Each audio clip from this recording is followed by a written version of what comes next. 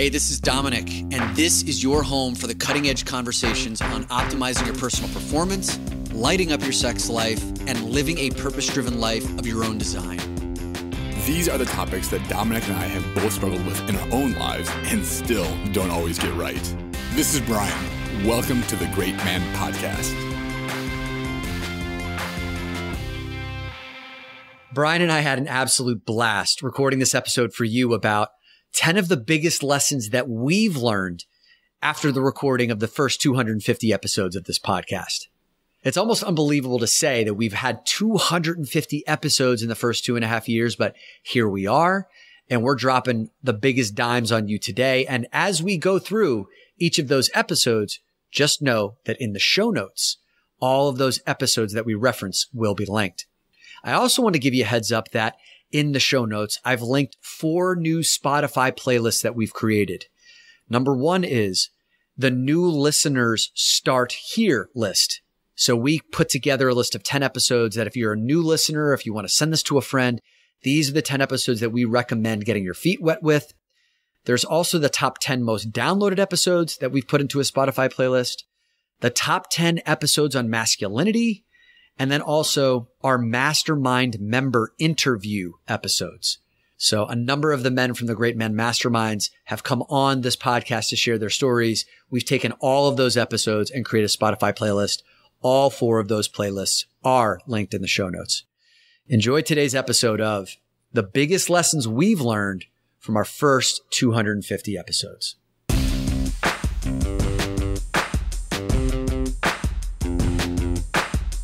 Well, buddy, you've had yourself an eventful last week and a half. Let us count the ways. We were in the Colorado Rockies together for our annual trip with our men's group. You came back. It was your birthday. You went to Atlantic City with the woman that you love. You saw a Fish concert and also your business with Vahila and the COVID testing company, which was winding down, is now exploding again. How have you kept your head straight these last 7 or 8 days, man? It was really easy in Colorado because I couldn't breathe. So the altitude is a thing. I kind of thought I've heard of it. I'm like, yeah, of course. It's a little harder to breathe in altitude. But man, I was the first night I laid down. I typically sleep like a baby. I've got really good sleep skills, if you will. But man, that first night I woke up, it felt like every time I tried to take a breath. Yeah. That took it out of me there for about a day. But after we sprinted around for what felt like 8 straight hours on the disc golf course, yep. It really, really kicked it into gear. So I think I'm glad we started that way because I haven't sprinted in a long time. How were the hamstrings after that, man? Yeah, there was the hips, the hamstrings. My young age of 40 had really hit me. And now I'm 41. So I had an absolutely epic birthday when I got back, and I feel like now I'm back in the saddle at work while COVID's going bananas, which is awful for the world, good for business. But it's crazy, man. A lot of clients that we fully anticipated winding down the business, and now we're having clients come back and ask all kinds of new questions again, because I'm not sure if people listening to this are feeling this at all, but what we thought was complicated before, and how do we deal with testing and how do we deal with vaccines and timing and quarantine times and everything else is all up in the air again, because we have vaccines. Maybe you take it, maybe you don't take it. We have Delta variant. What does that mean in terms of timeline? So all the questions that we were answering for the last almost year and a half are all up in the air again. So it's been a wild couple weeks. Yeah, man. And we're approaching another autumn season, which we saw last year. We were winding things down, we were stabilizing, and then autumn hit, and then everything exploded, and we went back into new lockdown procedures and protocols. I mean, what are we, based on a guy who sees from the mountaintop on which he stands, is there anything that you can let us know what to prepare for? I won't give it away what we're doing in this podcast, but I was looking through some of our old podcasts. And we did one called Fortify Your Foundation right at the beginning. I think it was March 12th or something like that. Yep.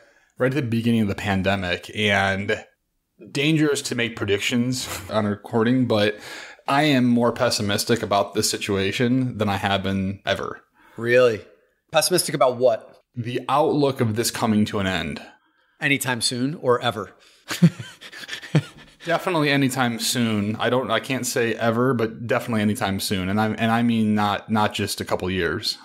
The reason being is there's something called a transmission, and usually respiratory viruses have a transmission of 1 or 2 per year. And that's where it's called gain of function, where they become more contagious. They could become more deadly, let's say.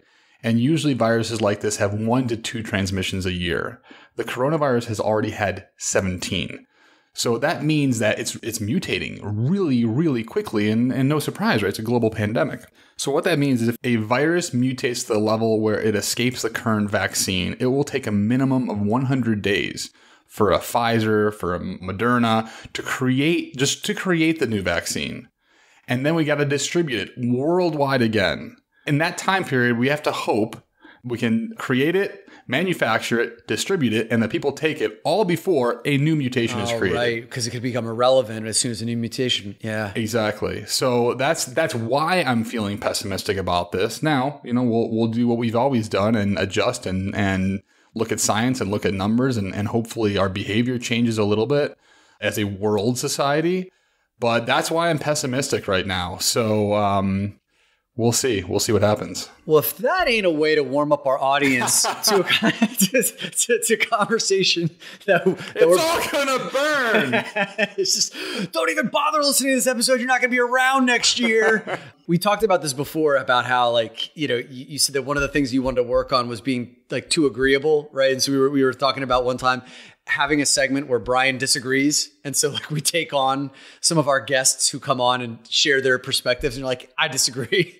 And you're also a very optimistic guy. So I suppose this was our first foray into Bryan ain't so optimistic. That's right. I feel like I'm more realistic on this one, just based on what the numbers, right? Just based on the science and what we're looking at. Unfortunately, that's where we're at. That's the reality. Yeah, I mean, listen, and I appreciate that, and I trust you. You've been a great source of information all throughout this process as I've been navigating this. So hopefully our listeners appreciate what they just heard from you as well, even if it's a tougher pill to swallow than most. One of the things that I just mentioned about how fast you and I have been moving in our lives, or how fast the last week of your life has been, is that we recently hit a milestone in our podcast with hitting over 250 episodes. And because our lives have been moving so quickly, we didn't really have a chance to celebrate that and really look back at all the things that we've learned. And I know that when people come to me, listeners of our show, they'll say, man, you've had a chance to interview some really cool guests. You've explored some really powerful topics. You've been running the show for 2.5 years now. What have you learned? What stands out to you? And so we thought that this would be a really cool opportunity for us to sit down and hit some of the high points, lessons that we've learned over the last 250 episodes. And by no means is this a thorough and searching inventory of everything, but these were 10 of the lessons that stood out for us as we did our first sweep. We could easily do 5 more of these episodes and still not cover all of the lessons that we've learned. Why don't I start with you, my friend? Is there a particular lesson or something that you've learned from our first 250 episodes that you'd like to toss in the ring first? This is one of the reasons I love doing this episode. I'm both an extrovert, which means I learn when speaking out loud, and my best medium for learning is auditory. So doing a podcast is a perfect fit. And that's what I love. I love learning some of these things. So this was a really easy task for me. I'm going to go chronologically. That's the order I'm going in here. And there's a funny story behind this one. So there's a couple episodes we did in early 2019 on routines, on morning routines, on nighttime routines. When Becca and I first started dating, she was living in DC. I was living in New York. She came to visit me and stay at my place for the first time. She was also under a ridiculous deadline for work. And so when she got to New York, she came into Grand Central Station, and said, hey, look, I'm here. I'm excited to be here, but I don't have a ton of time tonight. Can we do dinner quickly so we can get back to your place and I can do some work? I said, no problem. I've already got a reservation. Let's go there now and we'll get moving. The dinner took too long. There wasn't time for dessert, which everybody knows that I love. And so I said, Becca, no problem. I'm going to have dessert ordered to our place so that you can work. I can do my thing. I'll leave you alone and we'll go from there. And she said, God, that is so sweet. It's so sweet of you to do that. And so I ordered cookies, and I didn't order 2. I ordered a dozen cookies. From where? It was a small bakery called Swoop or something like that in Williamsburg. And they were big cookies. So I go, look, like here's your cornucopia of cookies. What flavor would you like? And she takes, one of them. She's like, this is very nice. And then I go in my bed. I'm on my computer and I'm eating my cookies. And at some point she looked over at me and she was like, you look really comfortable. Like, just like, maybe you've done this before. And I just kind of waved it off. Then our podcast came out on nighttime routines and she listened to it in DC maybe a week later. And she's like, and that was my morning. That was one of my nighttime routines is I would order cookies, eat them before I went to bed. With your laptop in your lap and with crumbs all over the bed. Yes. I remember this had nothing to do with her. And it was not because I was a nice guy. It's because that was my nighttime routine.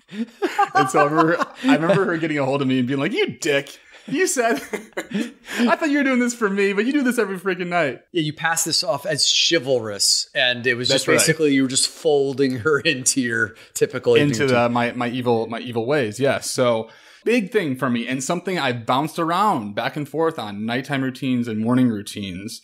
And those were episodes 13 and 30. 13 was the morning routine, 30 was the nighttime routine. But man, I can tell a difference when I am sticking to my nighttime routine first. I get up and I'm much more likely to hit my morning routine, and my days and weeks and months just become way more productive and happier. And I notice it after 2 days of not doing that. That's when I start to notice a dip. That's really good, man. I definitely remember on the podcast talking about that. And like, you're just like, yeah, I've kind of taken food into bed every single night. I get the crumbs that are lying around, littered around me. And then I wake up feeling like crap. And then I have to do crappy things in the morning to like get me out of that. And it becomes this like nasty cycle. So I'm glad that we hit those topics early, 200 plus episodes ago. So you have 2 years to upgrade. Well done. That's right. And also, Becca, good job by you for calling out Bryan on his bullshit. Yes, chivalrous man. Okay. One of mine came from one of our very first episodes as well. And the headline is, here's the lesson that I learned. When it comes to conflict, curiosity is the silver bullet. And this was taught from a man that I had on my vision board to meet, Daryl Davis. Now, if you don't know Daryl Davis, he is the black man who has influenced over 200 KKK members to give up their robes, their hoods, to pass in their ideologies of hate, and to step into something, to leave even their communities behind, to question everything that they've ever learned about hating others who look different from them. Daryl Davis was someone whose TED Talk I just kind of stumbled across. It's got over 11 million views, one of the most watched TED Talks of all time. And I was doing a keynote speech down in Maryland, and it was 15 minutes from where he lives. And I just sent him a flyer of an email. I'm like, hey, man, I'm going to be in your neighborhood. You're an idol of mine. Would you be interested in doing a podcast? And we had just gotten started. And he was like, sure, where and when? And he came, like I rented out this co-working facility. I mean, he was a super generous guy. He comes with this huge duffel bag of like Klansman robes, Klansman hoods, swastika flags. I mean, just all the paraphernalia that the men who he'd influenced to leave, he brought all of it. And I'd never been close to, hate wardrobe and apparel like this before. And we sat down for 3 hours and we did, a 3-part episode series, episodes 15, 16, and 17. I'll link all these episodes in the show notes. And the thing that I learned from him, Bri, that was so powerful was like, if you're talking about the opposite ends of the spectrum, like the extremes, Daryl Davis, black guy, sitting across the table from someone who is sworn to hate black men, and in some cases have taken the lives of black men. And he has sat down and through leading with curiosity, his leading question in life is, how can you hate me if you don't even know me? His curiosity has allowed that other person who once was hateful to sit down and to stay at the table, to not throw fists, and to continue coming back to the table where over the course of time, Daryl's curiosity of how did you get here to this place of hatred has allowed that person to relax and then to chip away at their certainty. This curiosity, this is the thing that I learned from him, this curiosity started to make them feel seen, heard, understood, respected, appreciated. Daryl became an absolute student of Klan history. He became smarter than 99.9% of the Klansmen and their history and ideology and their structure and their legislature. And through that, they felt respected by him, which then caused them to question their hatred of him. And eventually they were able, in many cases, 200 people, including the Grand Wizard of Maryland, gave up the robe and the hood. And so I look at that as being such a strong and important lesson about curiosity, especially when we live in a time where we've been polarized politically. Like, what's your vaccination status? Are you red? Are you blue? Whatever other argument, cancel culture. And this man has sat down across from those who hate him, and he's won them over through his pure persistence and unrelenting state of curiosity. Something I noticed when I looked through the list of lessons from our last 250 episodes is that the ones that really stuck out to me have created a new standard in my life. Boom. That standard of curiosity has helped me. And all three of those episodes are on my list. And we didn't go through our list before recording this. So we knew we would probably have some overlap, and this is definitely one of them. I'm curious, Dominic, in your life, how has that been used? How has this lesson been used? How has it come up for you? I mean, when you run spaces of men's groups and you take men into really emotional situations, you're going to experience conflict. As you ask men to confront some of these demons in their lives and you push them further into the places they don't want to go, they can get angry. They can get upset. Their emotions can be directed towards you. And when I say you, I mean me in many cases. And I can find myself in these conflicting situations where I could easily make it personal. I could easily make it about me. I could easily want to defend myself. And instead of leading with that, I just lead with curiosity. Wow, that was an eruption I didn't expect to have happen. Wow, that's resistance I didn't expect for us to encounter. Wow, that's a withdrawal. Wow, oh, you're leaving the mastermind, or you want to leave the mastermind. You're ejecting. You don't want to come to this thing. You don't want to do this work. I'm just curious. I'm curious. I'm curious. I'm curious. And through that curiosity, most men have never been met with that. They're used to having someone else come back with their conflict, with their anger, with their defense, or try to shame them. And instead, when they're met with my curiosity, they trust me and they stick around and they go deeper. So that has been one of the most powerful ways that I've used that standard. I've noticed that curiosity has truly, not as a tactic, but it's truly allowed the conversation to go further. And usually there's a lesson for me in that. When somebody tells me something, whether it's mastermind stuff or relationship stuff, and I get triggered, that's my new standard kicks in for like, wait a second, like, can I get curious around this? Yes. Like, what might be there? What's the 1% truth? Is something I ask myself often. And it allows the conversation to continue because I can feel so fast that my defenses go up and I'm ready to go to battle. It happens often. We all do. What's on your list, bud? All right. Next one is around dick health. Oh, it took us 3 of these to get to the dick. Okay. Yeah. One of our favorite topics is, so we had Dr. Amy Killen on, we had Dr. J on, and all talking about the different behaviors and activities in life that we can do to keep our dick healthy. And the quote that I remember from Dr. Amy Killen is that your dick health is like the canary in the coal mine. Yes. If it's not working right, then there's probably something else going on. And so I've looked at that and I've changed some of my behaviors. I don't use mouthwash that kills the bacteria in my mouth anymore because that's not good. I've looked at every time I eat a cookie and I know that sugar is going to plaque up my arteries and therefore my dick health's going to go down. Not that I don't do it, still rock the cookies here and there, but I know the impact that it could have over a period of time. So I think there are a lot of gems in that conversation with both of those doctors, but dick health has been something that, I'm 41 now. Yeah. I gotta worry. I'm not 18. I gotta worry about these things now. Yeah. There was a period of time in your life where you had to worry about like your dick just getting hard at the most inopportune moments.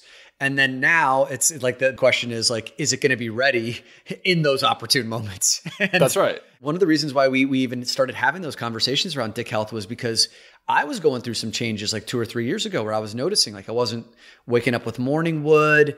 I didn't feel a sensitivity. And so when I started going through that canary in coal mine conversation and I looked at my diet, I looked at my sleep, I looked at the mouthwash I was using, when I started to get more educated around nitric oxide, that molecule that's a vasodilator that causes blood flow, when I started to learn all those things, hell, dude, I'm sitting here drinking beet juice powder, right? And beet juice powder is a superfood that produces nitric oxide that creates circulation in your body. for those extremities, like your fingertips, your toes, and your dick. You were so upset when you took that strip, that nitric oxide, and it came up like 0. Right. You were really upset by that. Yeah, because you went like off the charts, and then I came up 0, and I'm like, I'm going to fix this. And it's funny, I was just thinking about this the other day, like, I don't worry about my dick health at all anymore.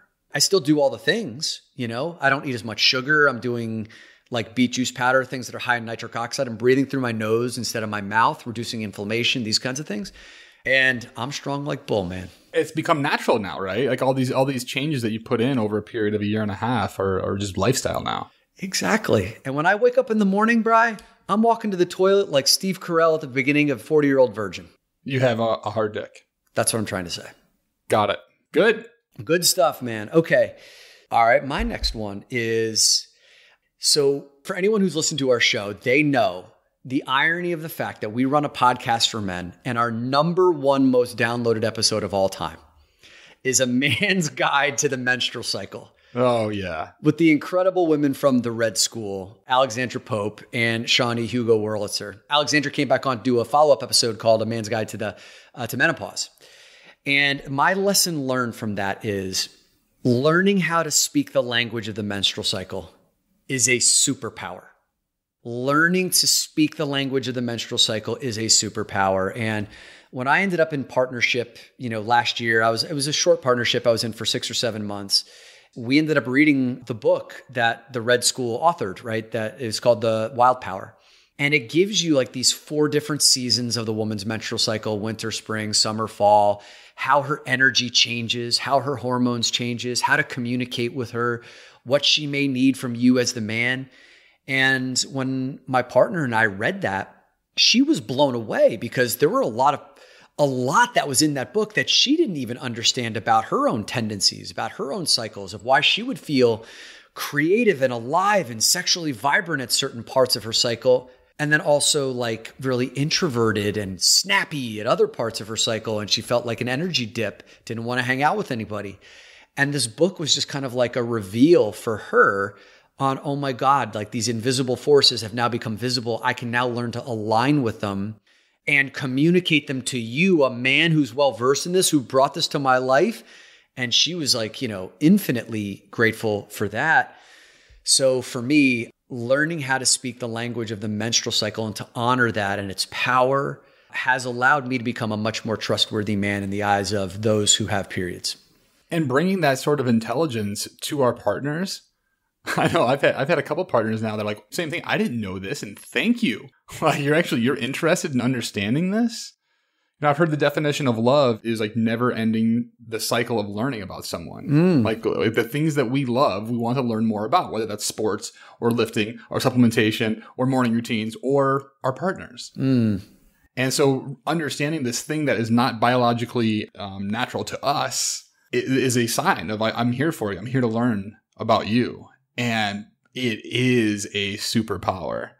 Because I felt in several relationships, like I was standing at the shoreline, just getting crushed by wave after wave after wave, trying to do my thing, trying to stay steady, not really understanding it, getting upset because it was always changing. And I feel like after that episode, somebody gave me a surfboard and taught me how to surf. And I said, oh, now I get it. Now I know how to show up differently in these moments. And also, how boring would it be if it was always the same? Right.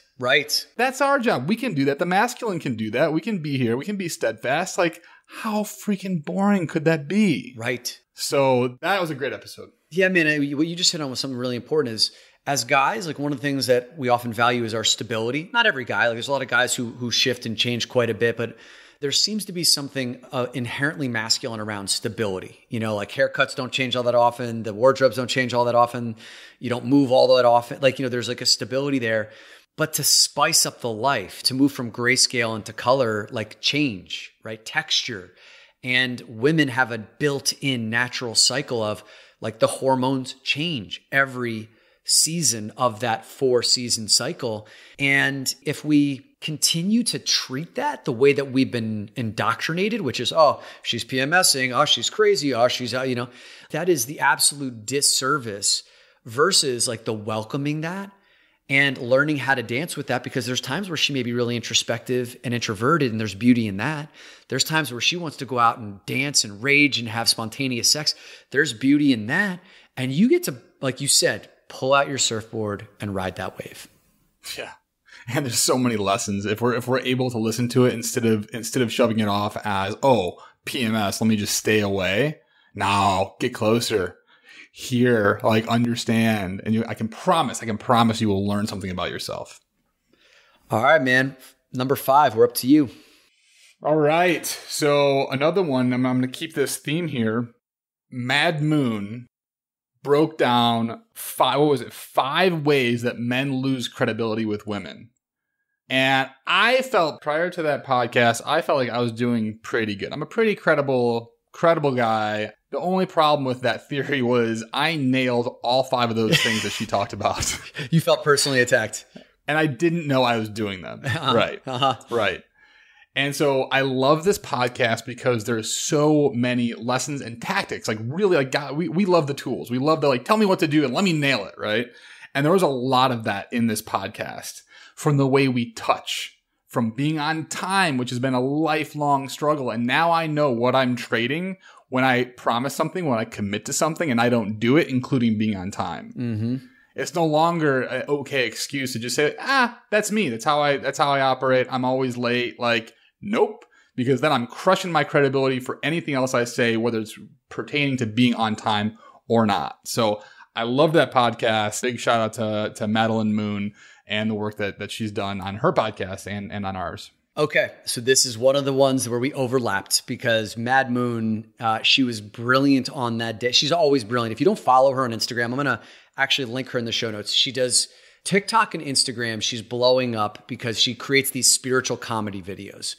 And she takes what's typically like divine and precious, and she just turns it into this like slapstick humor where you actually get to learn these concepts around like masculine, feminine polarity, how to keep sex going in the bedroom, how to communicate in these like everyday situations. She's brilliant, and she's just beautiful in her humor and in every respect. So I'm going to hone in on the one thing that really stood out to me in that episode, which was the lack of integrity in knowing what you can and cannot handle. I would even add an addendum to it, is the lack of integrity in knowing and communicating what you can and cannot handle. Here's a really relevant example of that. One of the biggest complaints that Madelyn has, and that the women in her communities have around the men in their lives, is that the man is constantly overwhelmed by work, never has enough time, has so many responsibilities on his shoulders. Everything is so important. Everything is so stressful. And he doesn't have time to dedicate, or energy to dedicate to the relationship, right? He comes home, he's exhausted, and then, yells at her for wanting to spend quality time, because he's like, don't you realize how much work I have on my shoulders, how much responsibility, or can't create time because work is, 12 hours a day, 6 days a week. What she really forced me to look at, because I've been that guy many times in my life, is like, if I was really honest with myself around what I can handle and what I can't handle, then I would have much more free time than I do. And I would also prioritize this relationship, which I say is really important to me, which clearly is getting the scraps of my energy and my attention. And what's really driving this overwhelm or this busy schedule or all this pressure on my shoulders is because there's some sort of inadequacy deep down inside that I am trying to mask or trying to resolve by taking on the world. And that's a lack of integrity, of being honest with myself, of knowing what I really can and cannot handle. And she really helped to expose that. So that one we both agree on, and we're double dipping that one in the show notes. Overlap. There we go. Well, my friend, it's back to you now. All right. This one was a more recent episode, and it was just you and I, so we didn't have a guest on this one. It was the episode about your sister. Ah. What was the title of that one, Dom? 4 spiritual lessons from my special needs sister. One of those 4 lessons was that your sister is epic at receiving. Yeah. She shows like immediate and effusive gratitude for anything that she's given or that's brought to her. And that is something that I didn't even know that I struggled with in my life.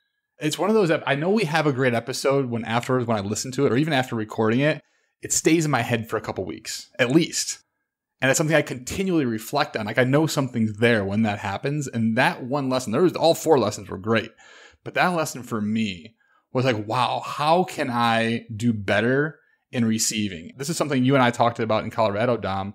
One of the benefits that I didn't expect when I started to receive, I wanted to give more. Yes. I wanted to be more generous. And I am like just taking some baby steps around that right now. I've always had a feeling of, is it because I don't have enough abundance in my life that I don't feel like I'm more gracious with either my time or my finances? Like, what is it? Like what's that block?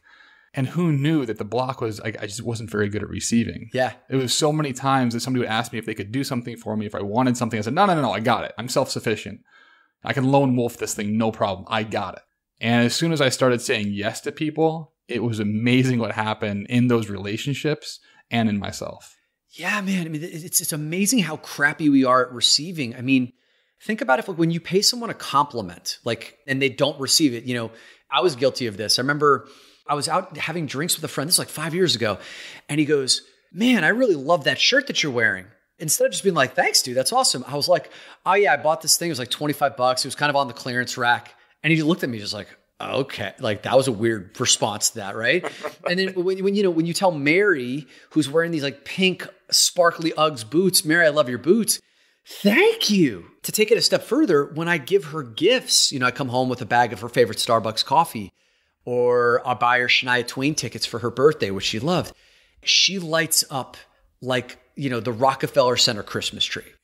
And the beauty of that is she lets it all the way in.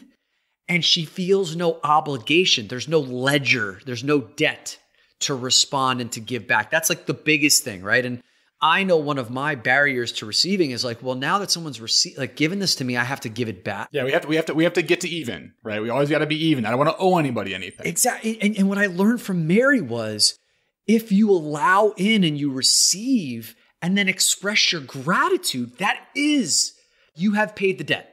Because it feels so good when my sister is like overwhelmed with joy because of this excitement of going to see Shania Twain in Vegas. I'm done.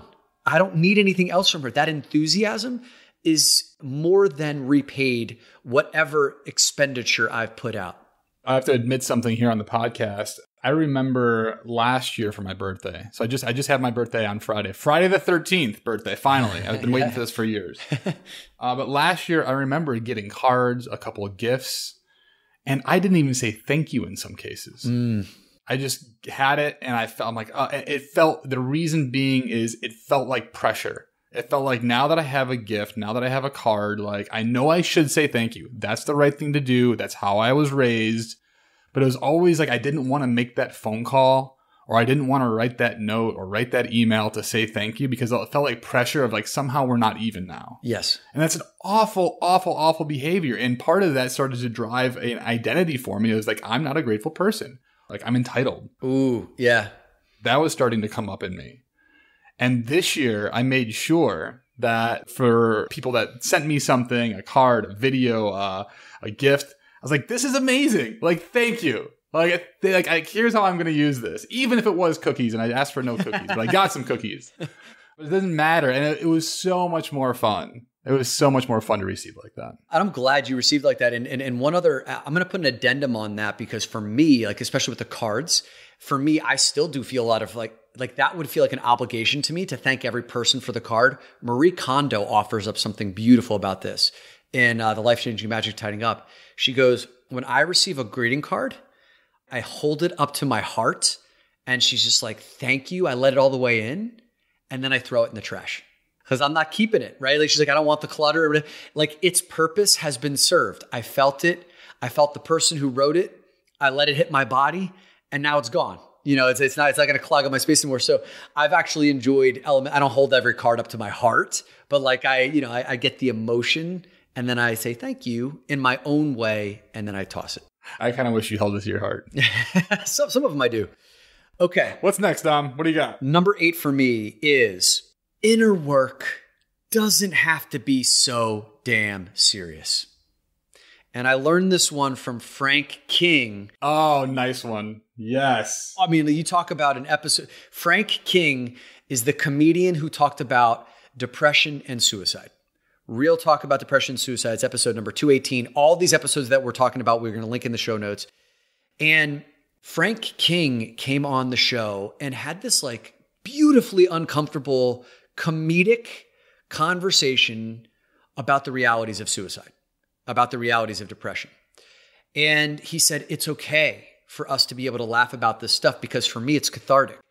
And I remember one of the stories that he said, he was like, listen, just so you can understand about like how my mind works. He goes, if my car breaks down, I have 3 options and they're all legitimate. I get the car fixed, I buy a new car, or I kill myself. Like that third option is always on the table because then the problem goes away. This problem and all the other problems go on. And when he was talking like that, he was just like, guys, it's okay to laugh, with me, right? For him, that's a space that he consents. And he does these stand-up comedies all over the country, all over the world. And if you watch him on YouTube, he's very uncomfortably hilarious. And I don't know, Bri, if we had more laughs on any podcast of the 250 plus than that one with him, it reminded me that yes, this inner work stuff is serious business, but it doesn't always have to be so damn serious.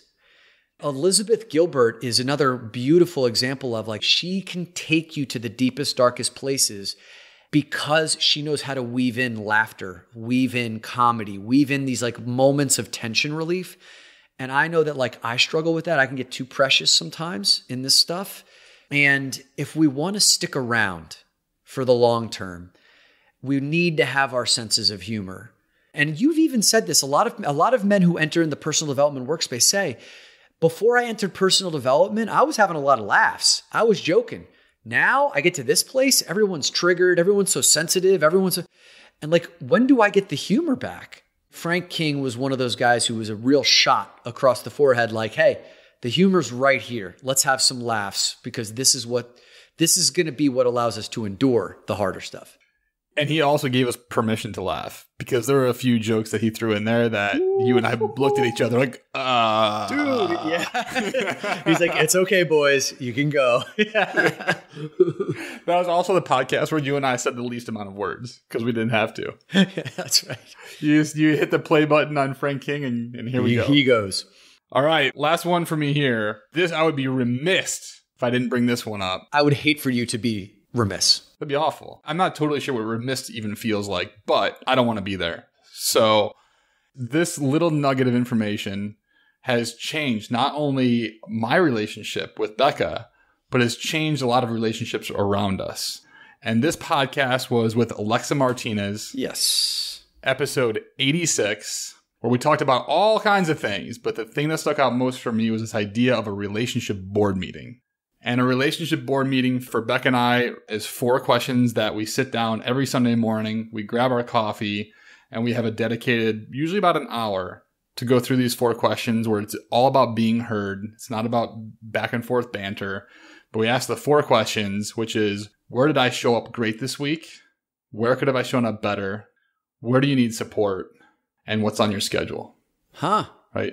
Just those 4 questions. We sit down and we talk about those. I go through the 4, she goes through the 4, and then there's some discussion usually afterwards. But that has been such a reset for our relationship.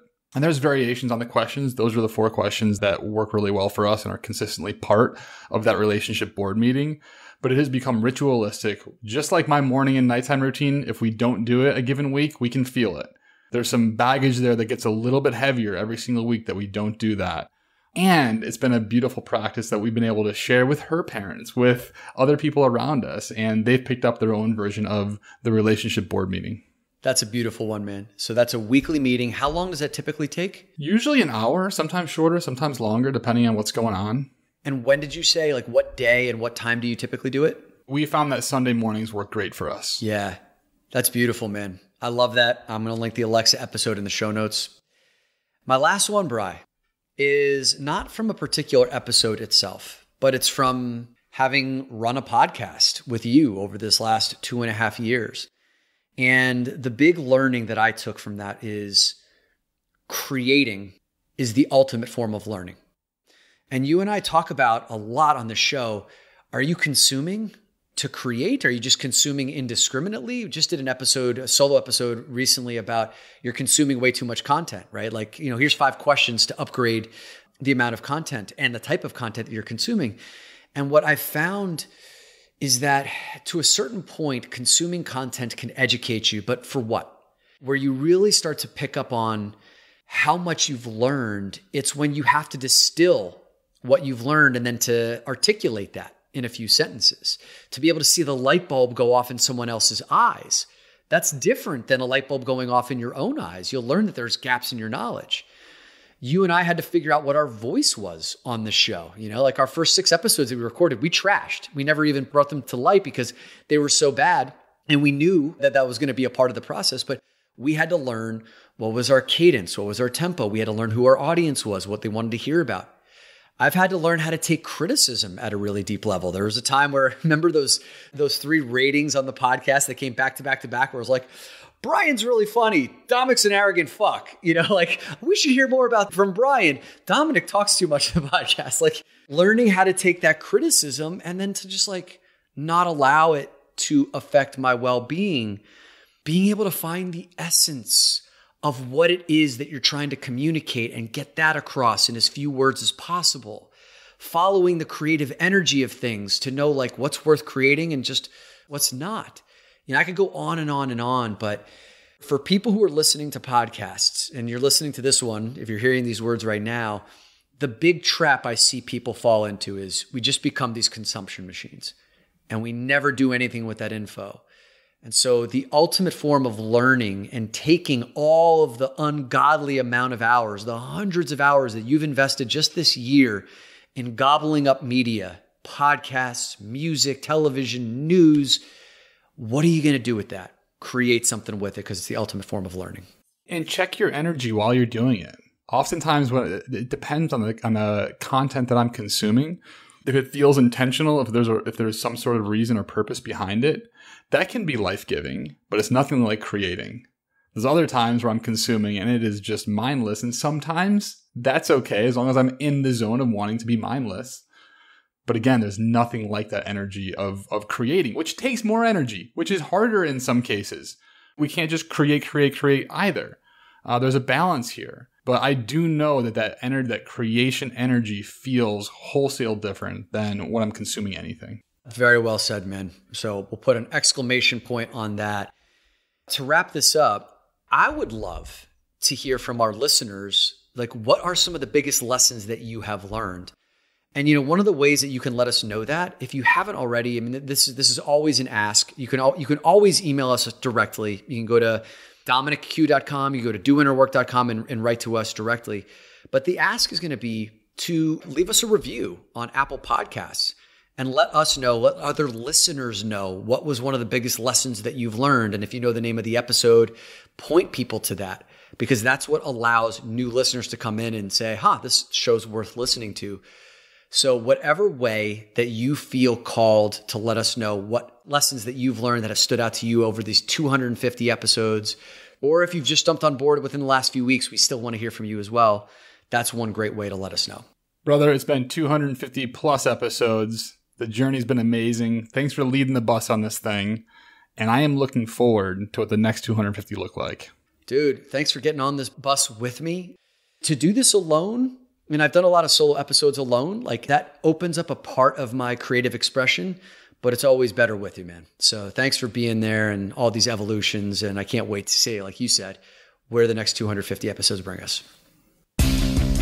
Hey, Bryan and I wanted to thank you for the ratings and reviews that you leave us. We read every single one of them, and they're so helpful in helping us to understand what resonates with you and helps us determine which topics that we use in the future.